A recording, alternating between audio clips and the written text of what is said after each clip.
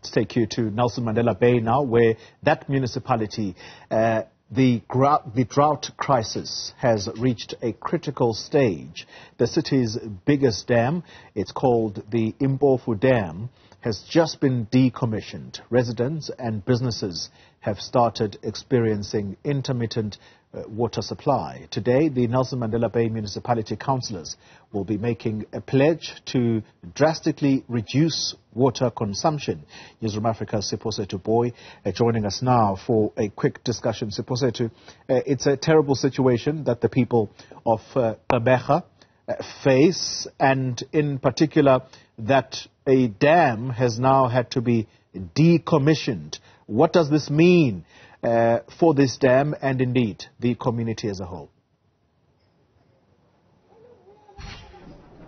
And actually, what this means basically for the community, first, it then means that they have to find other alternatives as far as getting water is concerned. I know areas like Fairview have been without water for a good solid 3 days now, which then means that they solely rely on the water trucks from the municipality to be dispatched to those areas like Central, Motherwell as well. And of course, I know Warmer, Milkwoods areas have also been experiencing some water shedding. And you find that at certain times from 6 perhaps to 8 p.m. you don't have water, then it means that you'll only be able to access water from your tap from around 10 p.m. until 12 a.m., which is quite difficult for people with families. Then that means that they'll have to find other alternatives, meaning that they'll have to go to water tanks and refill 20-litre bottles and also buckets to get water. Some even say that they had to buy water for consumption inside the house, which then also means that, of course, now more expenses are going to be used by the residents and businesses of Nelson Mandela Bay. For this will have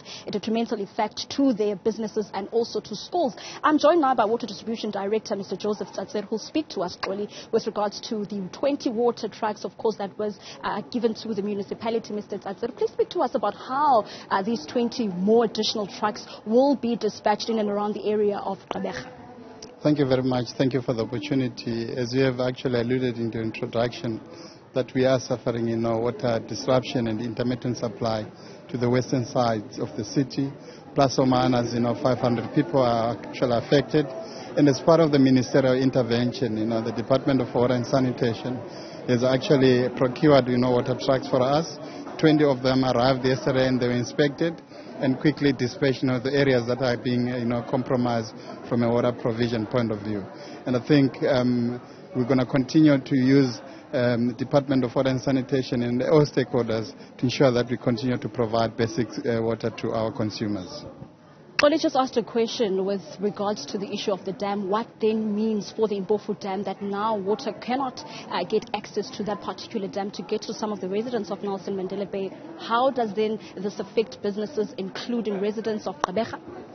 As I've pointed out, that we have got a deficit currently in the system because, of the decommissioning of Impofu Dam.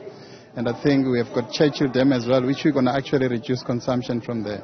That means that, we're going to actually intensify, water disruptions as well as intermittent supply in the city. It means most of the people, ordinary people, business as well as, institutions, going to actually suffer, disruptions in terms of this.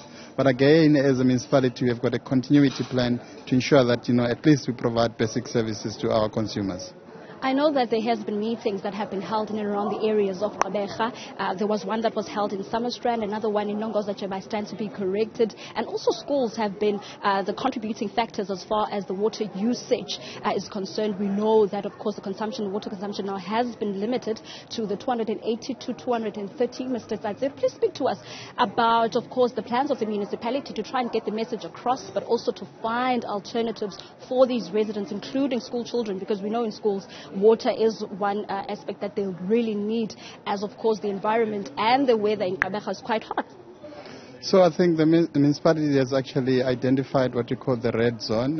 These are areas that are immediately affected, by the depleting of, the western dams. We have actually arranged, public meetings in those to to ensure that, we create the necessary awareness. Talk to our consumers, that we are no longer able to provide, sufficient water for them. And the mode of, provision is going to be through water trucks. It's not going to be through the conventional way of providing, piped water. And I think those are the meetings that continue.